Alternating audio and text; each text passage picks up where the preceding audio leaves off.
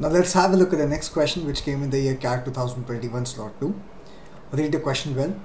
The question says, for all the real values of x, I repeat, for all the real values of x, the range of the function f of x is given by x squared plus 2x plus 4 divided by 2x squared plus 4x plus 9. And the question is, we have to find the range of this function of f of x. Clear? Now let's assume this given fraction in the form of n by d. Now whenever you get a question in which you have to find the range of the given function, the only and the first thing that we need to do is to draft the numerator and denominator in the similar format. Now let's try to draft the numerator in some format. The numerator is x squared plus 2x plus 4. This is something that we can rewrite as x plus 1 the whole square plus 3. On the other hand, you have got the denominator, which is given to you as 2x squared plus 4x plus 9.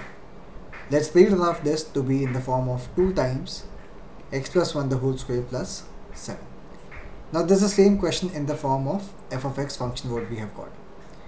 Now still the numerator and denominator does not have anything common apart from x plus 1 the whole square. Now let's try to break 7 into some form.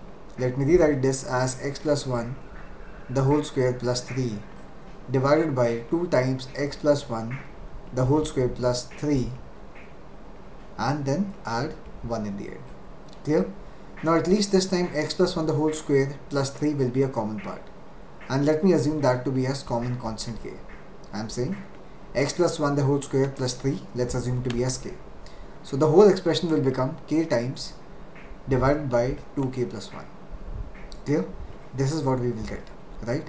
Now what is the value of k? K is nothing but x plus 1 the whole square plus 3.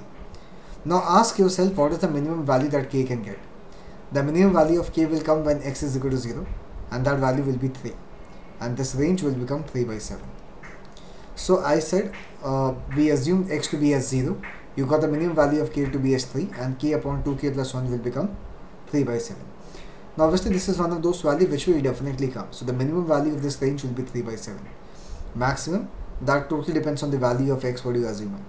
But if you look at the kind of pattern that we can make out of it, the maximum the value, or let's say the larger the value of k it would be, the minimum will be the significance of this one. For example, if k is 1000, 2k plus 1 will become 2001.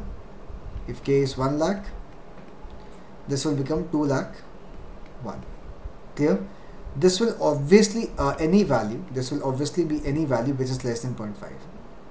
I repeat, this will definitely be any value which is going to be less than 0.5.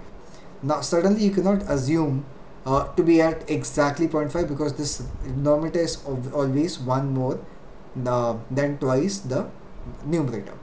Now the larger the value would be, the larger the value of k would be, the approximately closer the value of this would be close to 0.5, but this will always be less than 0.5. So the range what you can define is, it's going to be taking a minimum value of 3 by 7 to a maximum value will be slightly less than 1 by 2, and hence the answer for the given question what you can mark, I repeat, the answer for the given question what you can mark will be option number B to be the final answer for this question.